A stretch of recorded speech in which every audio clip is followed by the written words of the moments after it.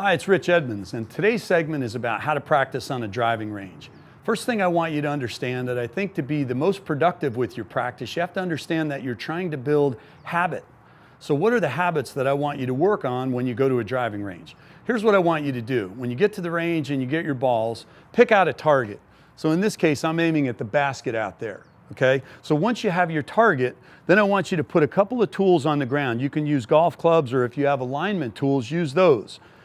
This tool aims right at the basket, and this tool is parallel to it. So this is my reference for my body. I want to be parallel to my target line. That's a habit that you want to build, good alignment. The second habit that you want to work on the driving range is when you swing, always try to work on your finish. So I make a golf swing, hit the ball, and then try to stand balanced, facing the target, making sure my weight is almost 100% on my left side.